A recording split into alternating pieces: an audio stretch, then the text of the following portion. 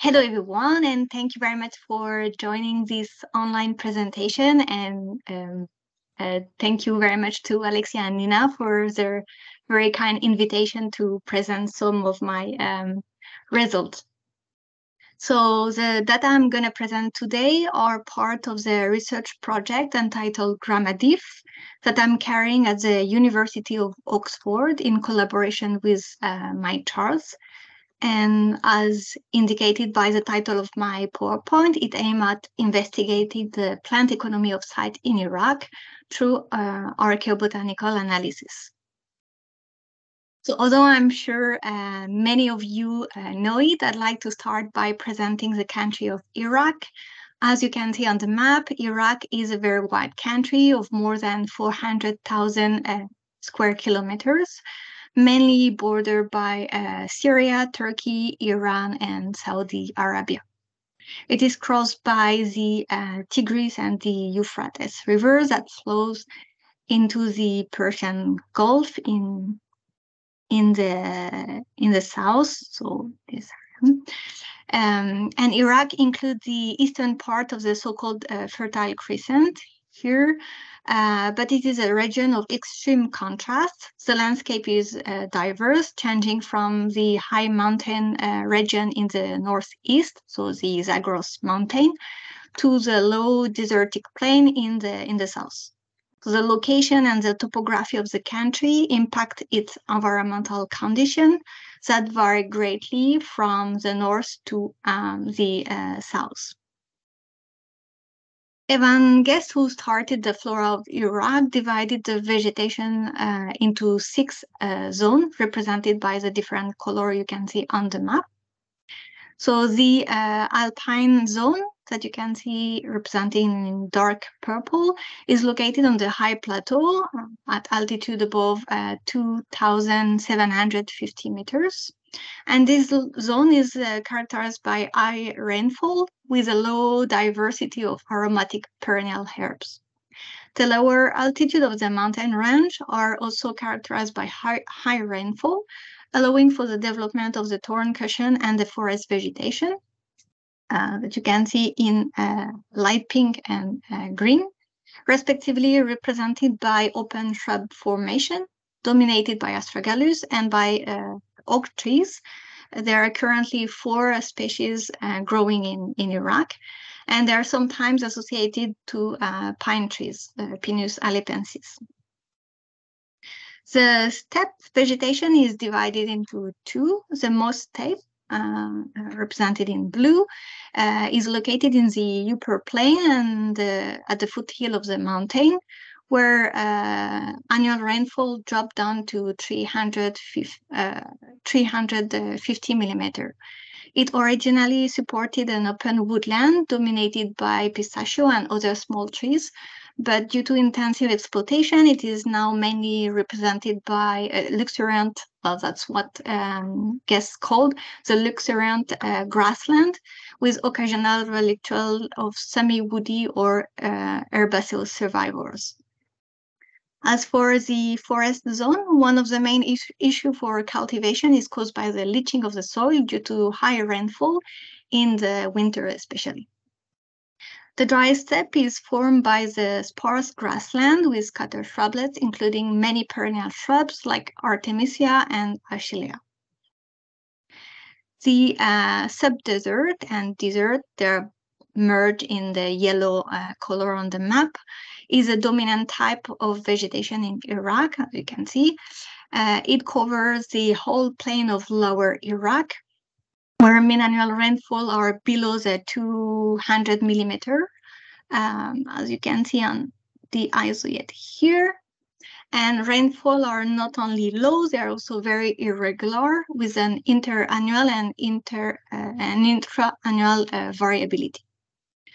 The vegetation is very poor, mainly xerophytic and characterized by scattered perennial shrublet and bushes. And in some favorable habitat or after very heavy rain, the vegetation may develop more densely, but that's very, very rare. In addition, due to the arid climate, the soil is particularly saline, allowing only the growth of allophytic plants. You can see here, for example, Salsola cali.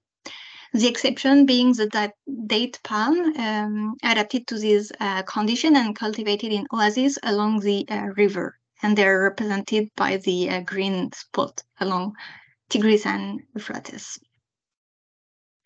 In general, in the north and south, the edge of the rivers provides favorable conditions for the development of the riparian vegetation, widely dominated by reed. The accessibility of water also offers an opportunity for cultivation with the settlement of field, like here, orchard here, and also oases, of course.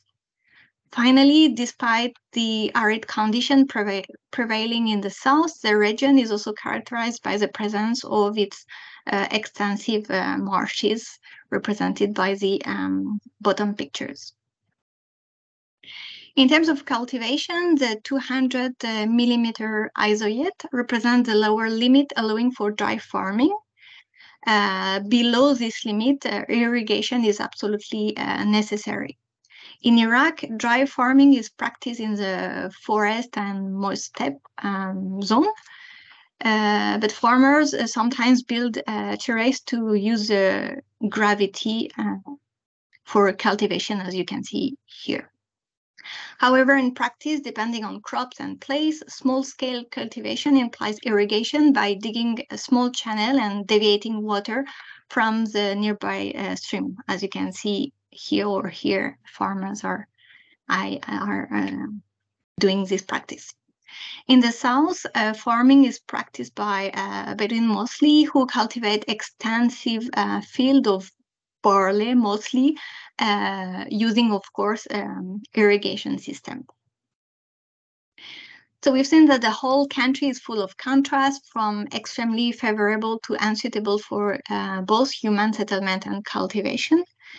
Wheat and barley are the most important crop currently growing in Iraq. They are cultivated extensively, representing 80% of the cultivated area, mainly in the red-fed region in the north, considered also as the granary of Iraq. And we also have forage legume that represent an important part of cultivated land. In north and south, despite environmental constraints, farmers managed to cultivate water-demanding crops, such as paddy rice, maize, and tobacco in the north, and barley, tomatoes, and aubergine in the south. Now I've said that, what was the situation in ancient Iraq? What were the main crops cultivated and consumed? Do we observe as nowadays a north-south dichotomy? Did inhabitants adapted crop to local environmental conditions? And how did the plant economy evolve between the Neolithic and the Iron Age along socio-political change? From the 7th to the 1st millennium BC, many changes occurred in Iraq, as in other regions of Southwest Asia. This long period is also marked by several environmental and climate change that impacted the landscape, the vegetation, and also, of course, settlement pattern. Meanwhile, major sociocultural transformation took place, such as the urbanization process, leading to the rise of cities between the 4th and the 3rd millennium. This process also involved the reorganization of the society, in particular the emergence of king and elite. So that's what we call the hierarchization of the society. Ruling daily activities, including the production, consumption, and trading network. Agriculture, and in particular the cultivation of cereal, favoring the storage, so meaning the accumulation of resources, is considered as the ground for the development of urban societies. As it is still true nowadays, who control the field control people.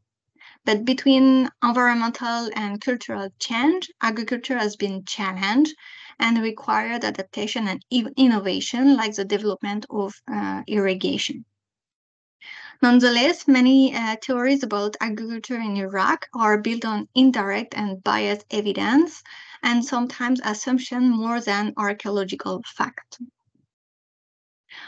Of course, when we talk about agriculture in Mesopotamia, the first type of evidence that pop in our mind are the cuneiform text. Indeed, at the end of the fourth millennium, so around 3300 BC, the proto-cuneiform appeared in Mesopotamia and was then replaced by the cuneiform writing system during the early dynastic. These textual evidence, primarily recovered in the south of Iraq and more recently in the north, include report of crop cultivated, stored, redistributed, and traded. Most of the tablets are accounting document recording deliveries and output product for the palace. And the quantities mentioned in this record give us an idea of the major crop exploited. Among those resources, barley appears as the earliest and most common crop mentioned in the text, in particular because it was distributed as ration to workers from the Ur-3 period onward, so basically from the end of the third millennium. And it was also collected as taxes, which was a very important part of the economy. But relying on cuneiform sources to evaluate the plant economy of ancient Mesopotamian society might be biased because first, tablets were and are not discovered on all sites and in all contexts.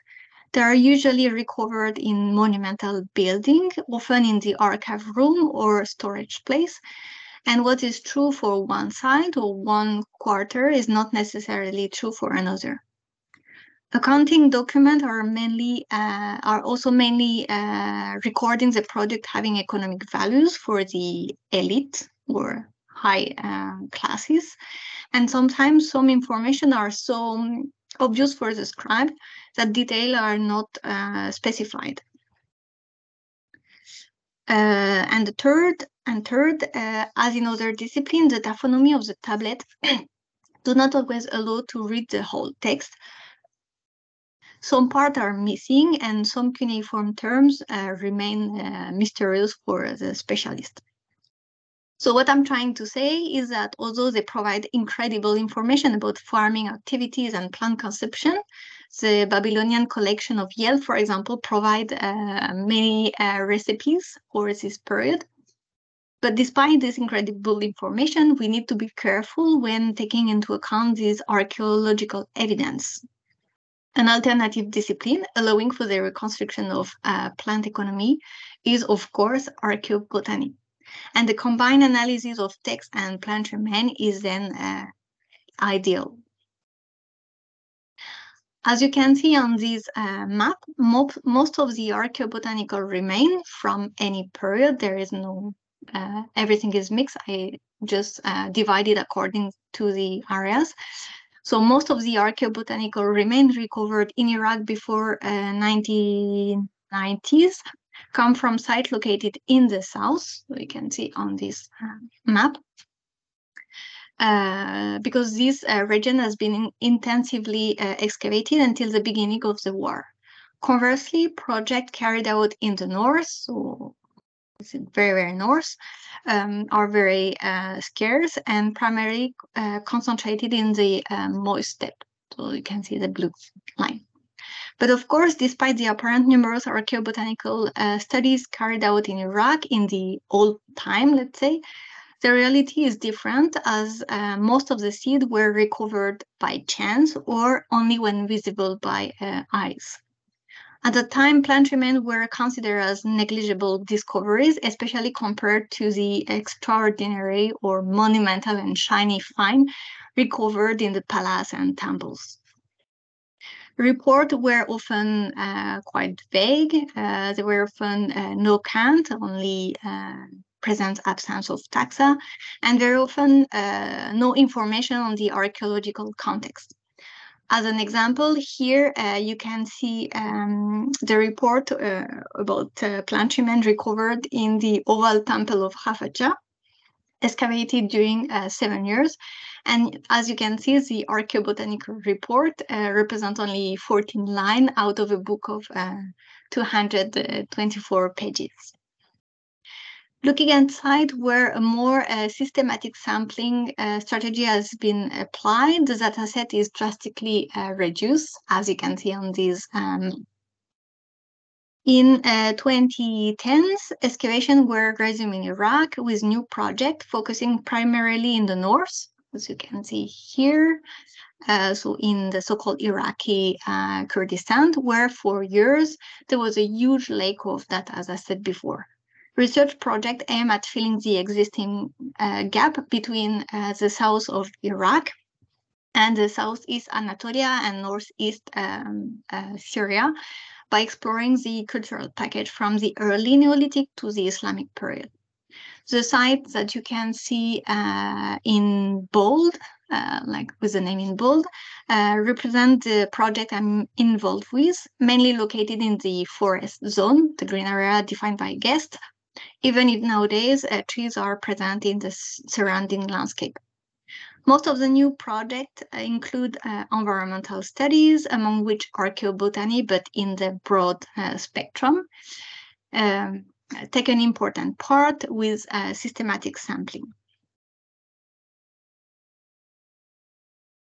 The recovery method for the new project I'm working on includes a systematic sampling of burnt layers and firing installation, and as much as possible, the collection of soil in various archaeological contexts. As in Iraq, most remains are preserved by carbonization. Samples have mainly been processed by mechanical flotation using a 0.3 mesh to recover the float, except for site or sample exposed to electricity issues. Samples were then dried in the shade, primarily scanned during field work and sorted in detail at the University of Oxford with the help of the Flora of Iraq, atlases, and modern reference collection. We created a database including all published data with a careful attention paid on the original recording method, so count, presence, absence, or mixed. And in order to be comparable, volume were converted into an estimated number of grain. When available, information on the archaeological context was recorded, as well as information about the date or chronological period assigned to the sample. When some uncertainties remain, we allow the selection of several periods, and similarly, our own data were entered in the database. This allows us to compare through time in the different vegetation zone. For various reasons, we decided to group the subdesert and the dry steppe, and we also merged the forest with the Turn-Cushion zone. So I'm going to present you a synthesis now, focusing on crop, but I will highlight my speech with specific case studies I'm working on. Just to clarify, the data from other new projects are not included in this presentation, mainly because most of them are still under studies. In order to evaluate the plant economy at a general scale, we selected crop taxa that occur relatively frequently. Looking at the results from old studies, the graph you can see on the screen, so before 2010, let's say, the first observation we can make is, of course, the uneven documentation between north and south. The north suffering from the lack of data I described previously. Obviously, by adding data from the new studies, allow to fill the gap in the north in particular. And now it becomes more clear that whereas the southern economy focus on cereal, so the yellow and red colors, the crop package from the north is more diverse, with cereal, pulses represented in green, and also fruit. So let's start with the first category. Let's see the cereal. Looking at the composition, cereal are dominated by gloom wheat, so the yellow, really yellow, let's say, orangey yellow. And gloom wheat include emmer and einkorn. And we also have barley that you can see again in red.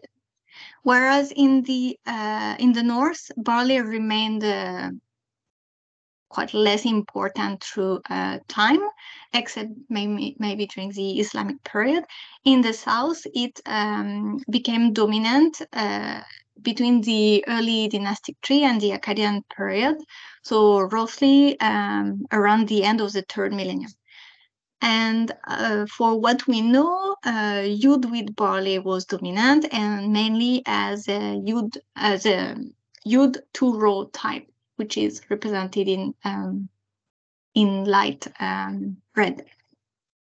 Free threshing wheat that you can see represented in the very light yellow never became important either in north or south. Here, I'd like to take the opportunity to talk a bit more about the situation in the south through the analysis of 3 sites, Tel El Waili, Abu Salabir, and Larsa. Currently, they represent some of the rare lowland sites where a large sampling strategy has been implemented, and they covered approximately 6 millennium that you can see on the graph here. From the very earliest settlement in the region, represented by Tel El Waili, to the Iron Age at Larsa, which is not included in this graph. The main mound and the Uruk mound of Abu Salabir have been excavated in the 80s by Nicholas Postgate and Susan Pollock, respectively, while Larsa and Waili were first excavated at the same period by Jean-Louis Huot, but excavations were recently resumed in 2019 under the direction of Régis Vallée. For most people, barley is emblematic of the Ubaid period due to the large amount of grain previously recovered at Waili, that you can see here, by Reinderneef. However, these grain originated from a single context, and of course, this context was a silo. Second is study also indicate the importance of gloom wheat, which is again represented in yellow. Preliminary result obtained from the new project allow me to confirm the importance of gloom wheat, especially einkorn on the site. I have to say that einkorn is normally more susceptible to drought.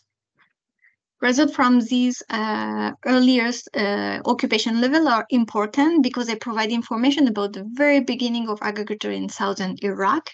And second, because numerous granaries have been uncovered and are still uncovered in the new excavation, as you can see on the plan here. All the square boxes, I would say, represent a granary room. So these funds suggest that the site was involved in large-scale agriculture production. And similarly, the study carried out by Maltras at Abu Salabir highlighted the predominance of gloom wheat at the site during the early dynastic period, and even before, with a few samples coming from this period. But new analysis of the material deriving from the Uruk mound confirms the long tradition of gloom wheat exploitation at the site, as you can see here. Conversely, at Larsa, the new study indicates that barley was already the main crop exploited during the Old Babylonian period, so during the 2nd millennium, and it remained dominant during the 1st millennium, as demonstrated by the previous study carried out by Reinderneef. In the framework of a regional synthesis on Near Eastern crop, Simone Riel highlighted the increasing importance of barley, which is represented in black here, between the early and the Middle Bronze Age in Upper Mesopotamia, indicated by its high proportion and also high ubiquity. Conversely, she observes the decrease of free threshing wheat and the abandonment of emmer at the beginning of the Middle Bronze Age. The integration of old and recent studies in Iraq allow us to investigate the situation in this region. When merging all the subperiod of the early Bronze Age, gloom wheat appear proportionally dominant from north and south. So you can see here, whereas during the Middle Bronze Age, so the middle column, a drastic change occurred and barley became the main crop, barley in red. Said before, the old archaeobotanical data are uneven and the low amount of seed is not necessarily representative. Looking at sites containing more than 100 remains of identified cereal, there is obviously already a north versus south difference during the early Bronze Age, as you can see on the map. As already mentioned, despite its location in the south, the high proportion of gloom wheat recovered at Abu Salabi make it kind of a weird phenomenon in this area. For the Middle Bronze Age, the situation is more clear in the south, as you can see on the map, with barley being far dominant. In the south, more studies are required, but gloom wheat remain important, at least at Mohamed Arab and Girdi Lashkir. At the site of Lashkir, excavated since 2015 by Miguel Molis and Anna Gomez-Bach, the Ninevite 5 occupation, so corresponding to the beginning of the 3rd millennium, is investigated. The extensive burnt layer allows for the preservation of plant remains inside and outside architectural features. One of the rooms that you can see on the picture was particularly rich in cereal, predominantly represented by gloom wheat, represented in yellow. And I can also say here, like it was even emmer mostly. Emmer is particularly tolerant to storage moisture, especially when stored in chaff, which was probably required in this northern region because Lashkir is located in the forest zone. But interestingly, the sample collected in this locus also contained a large amount of fragments that I call the Bulgur type, because it was fragmented before charring, as you can see on the fragment here. And this may reflect crop processing and a specific way of consuming this cereal on this small, possibly rural settlement. Now let's talk about the second most important group of crop, the pulses. As already mentioned, pulses are mainly associated to the north, you can see here in green, and they are conversely almost absent in the south. Similarly to cereal, Simon Eril observed change in the pulse crops between the early and the Middle Bronze Age. Lentil and pea decrease between the two periods, whereas bitter veg, which is represented in gray, increase. Although pulses are minor crop compared to cereal, they are part of the plant economy in ancient Iraq. Lentil is the main taxa, proportionally important and quite ubiquitous. It was present in both north and south. But again, because data are quite uneven, when taking into account sites exceeding, let's say, 60 identified pulses, the number of sites is considerably reduced and restricted to the northern region. We can, however, notice the higher proportion of grass pea represented in blue during the Middle Bronze Age. Concerning pulses, I like to refer to the site of Cunara, where I started to work last year. Excavation carried out since 2012 in the upper town revealed monumental building, we can see here. And in 2017, cuneiform tablets were recovered in a room that was later called the Office of Flowers due to the content of the written sources. Indeed, they mention the trade of various types of flour, from barley, wheat, emmer, and unidentified product. The archaeobotanical analysis allowed me to identify both barley and emmer, but interestingly, I also identified a large quantity of lentils that you can see in green. And they were especially associated to samples collected around unidentified rectangular platforms. It is hard to tell if lentils were also involved in the local production and trade of flour, but contemporaneous tablets recovered in the south report the delivery of lentils. One tablet from the site of Uma, so further south, reports the use of pea flours as part of offering for the field. So the importance of pulses in Mesopotamian society should not be underestimated. Another pulse I'd like to present is the Syrian mesquite, prosopis. It is not properly a crop as it doesn't have an official economic value. But as you can see, it has been recovered quite frequently in Iraq, mostly in the south, but new archaeobotanical analysis, such as at ARWA, so here, highlight is present in the north too. The Syrian mesquite is a shrub that grows in a wide range of habitat through the summer. And even guests reported that it is usually an indicator of good agricultural land. The wood is usually collected as fuel, but the pods are also grazed by livestock, especially sheep, when the vegetation is dried and there is basically nothing else to graze. So the economic importance of prosopis could have been linked to animal husbandry in Mesopotamia. The high proportion of prosopis recovered at the site of Abu Salabi has been interpreted by Mike Charles as a result of dung used as fuel on the site. Another important category of crop is, of course, the fruits. Looking at the most frequent fruit recovered in Iraq, we have fig, grape, and date.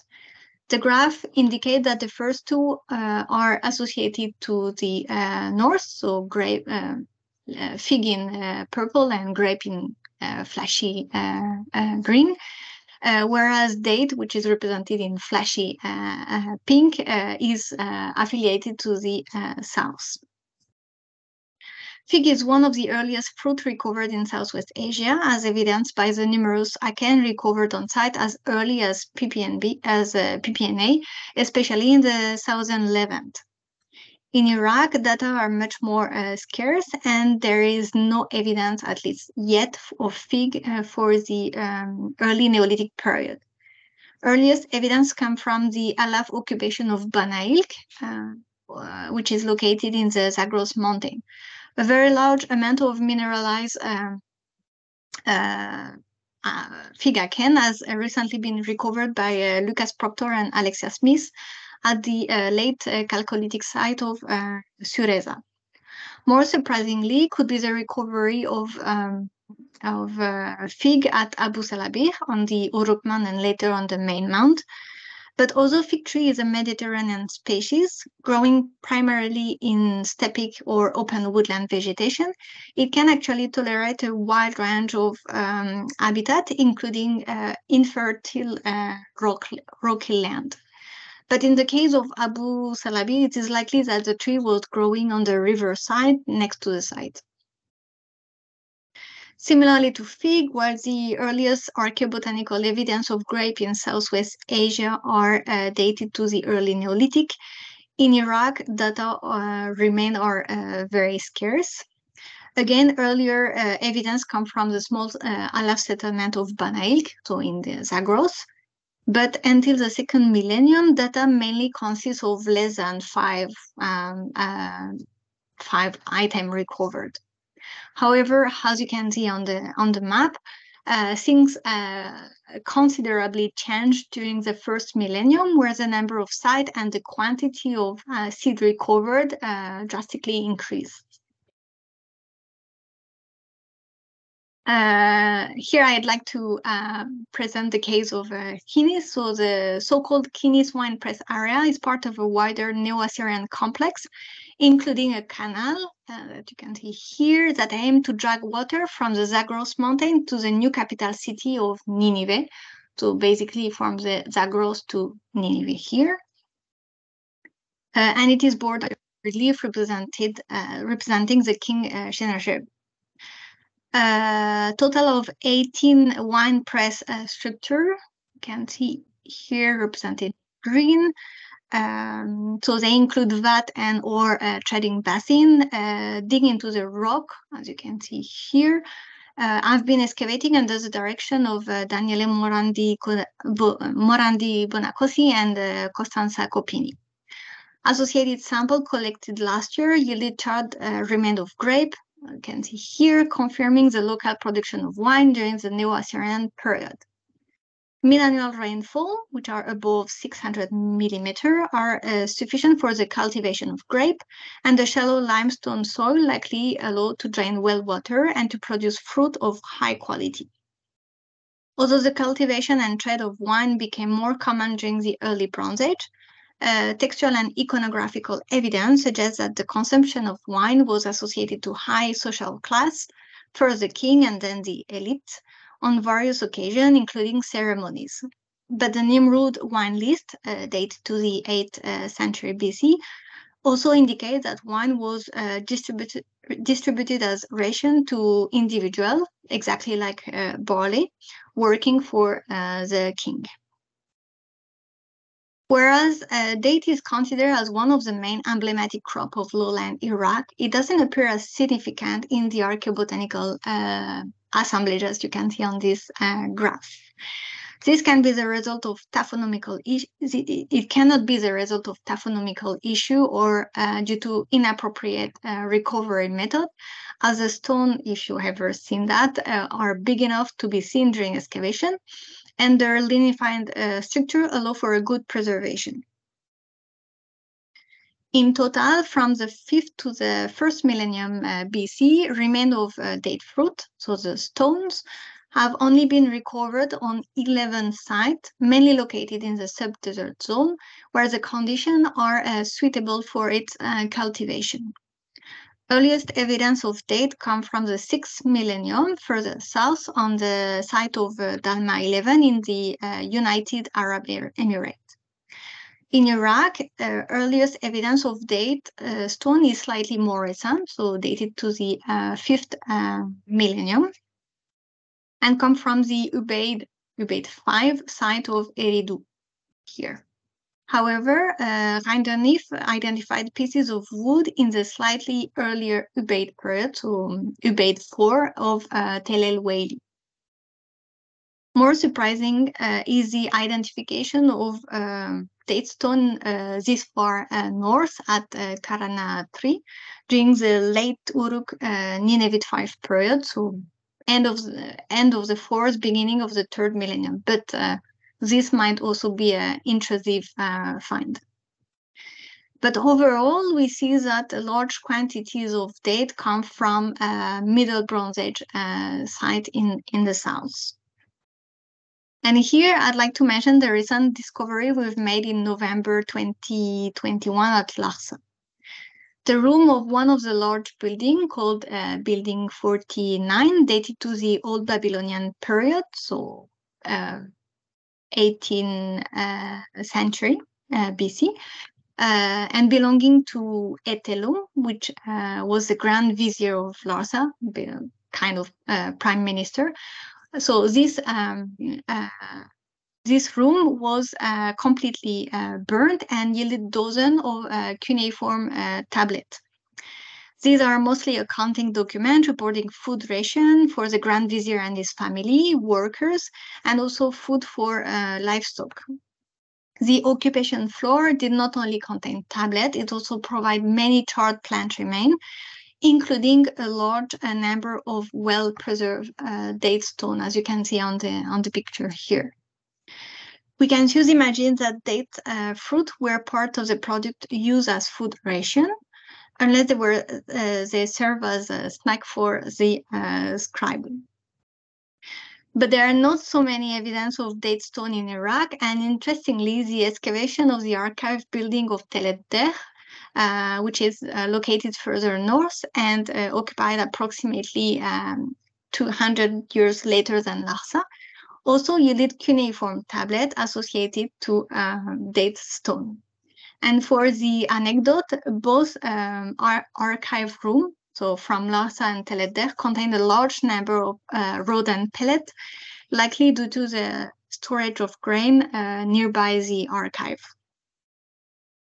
Finally, the last category of crop I'd like to present today is the oily taxa. I haven't put them in the synthetic graph because the number of remains are much lower than the other categories.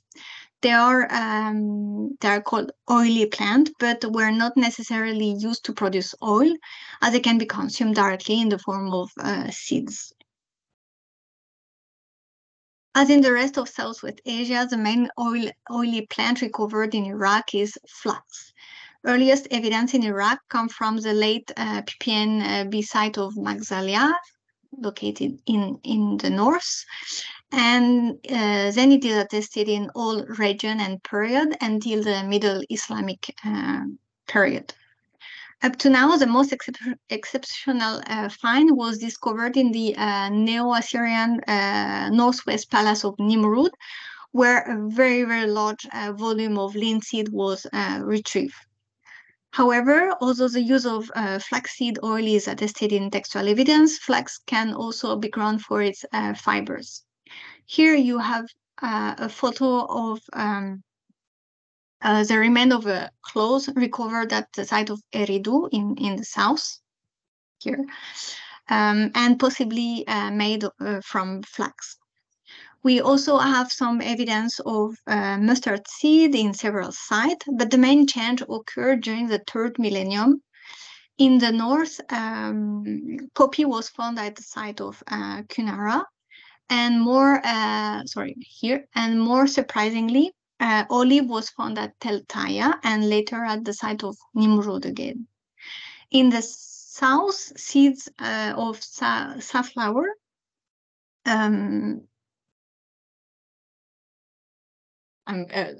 the name is Cartabum, have been identified by Randernif in the Hellenistic occupation of Larsa.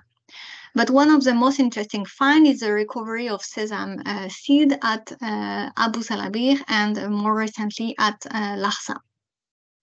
Sesame was domesticated in the Indian continent, as you can see here, likely during the 3rd millennium, and reached southern Iraq at the same period, as indicated by the find at Abu Salabir.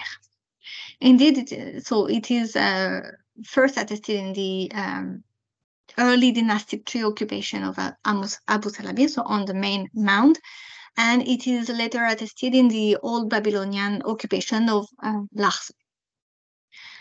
Contemporaneous cuneiform texts report its importation to Palace and again the use of its oil as part of a ration to individual workers.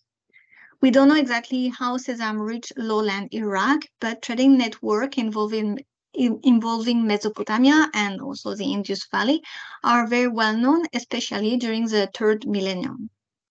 As you can see on the map, archaeological analysis indicate the importation of animals such as chicken and elephant. And similarly, there was a very big business related to the import of precious stone like chlorite or chalcedony. So why not importing sesame? Environmental conditions in the south were suitable for its local cultivation. Exactly like safflower that was also identified at Larsa, sesame yield the highest quality of fixed oil. Textual evidence from Larsa even mentioned the use of sesame oil in the production of perfume. However, conversely to wheat and barley, sesame, exactly like for millet, is a summer crop, meaning it is sown in winter and harvesting in the autumn between October and November. This means that its introduction in the farming system of southern Iraq required logistical adaptation, a reorganization of the calendar to avoid overlap activities, and of course, land. So, what can we say about the specificities and the evolution of plant economies in ancient Iraq? First of all, based on archaeobotanical evidence, agriculture was mainly based on the cultivation of gloom wheat, so emmer and einkorn, and barley, mostly yud to raw barley.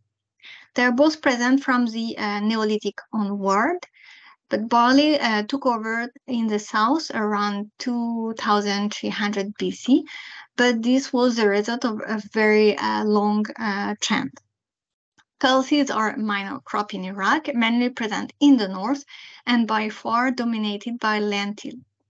We see a slight increase of grass pea from the Middle Bronze Age, but there are so few data that one may wonder if it's really representative of a real change. Although fruit cultivation began in the late 7th millennium, evidence remains scarce compared to the number of sites. In the north, fig and grape are the most common or frequent taxa for all periods, but larger quantities are found during the first millennium. Remains of date are even more scarce, but large quantities have been reported on Middle Bronze Age sites. Several oily plants occurred in Iraq, but the two most important ones are flax and sesame.